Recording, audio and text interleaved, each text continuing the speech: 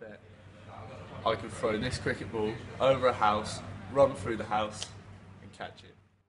I bet me in group 26 can work it out. Is thrown over the house. The cricketer runs through in enough time to catch the ball on the other side. We can simplify this by having a symmetrical house, symmetrical ball path, and assuming no effects from air resistance or wind.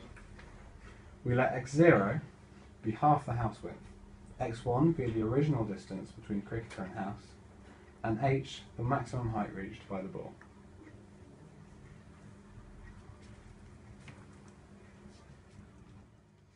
Take his initial throwing speed to be u, we can split horizontal and vertical components into UH and UV respectively.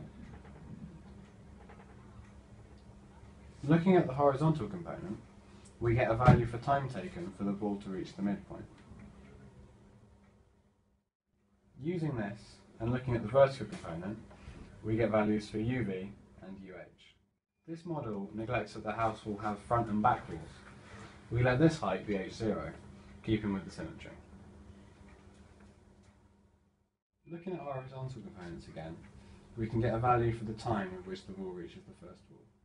And looking at the vertical component, we can obtain an inequality involving h0. Note that s is equal to h0 plus c to show that the vertical height must be greater than h0.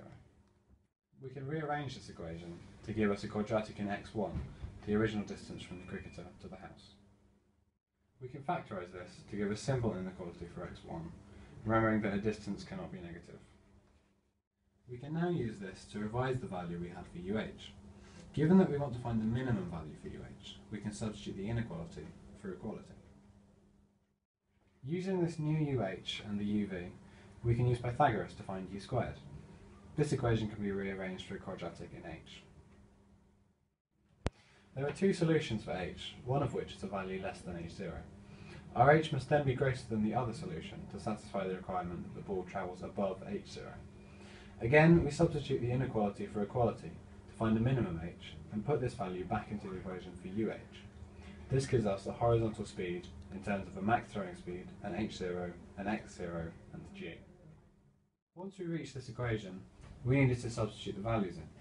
We took 26 meters per second to be a realistic maximum speed u, and selected reasonable dimensions for a house to get our h0 and x0. Putting these values into our equation, we get several different values for UH. Clearly the cricketer needs to have at least this average speed to reach the ball in time. We found that the average speed of a human to run over a short distance is roughly 3.2 meters a second. This leads us to conclude that it is not impossible that a cricketer could throw a ball over the house, run through the house and catch the ball.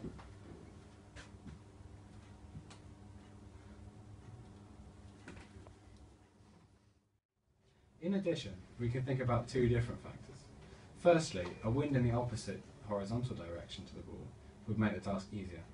Secondly, our h0 ignores the fact that the ball is not thrown from ground level. The cricketer's height would make the actual h0 less than what we used, considering the ball could still be caught at ground level.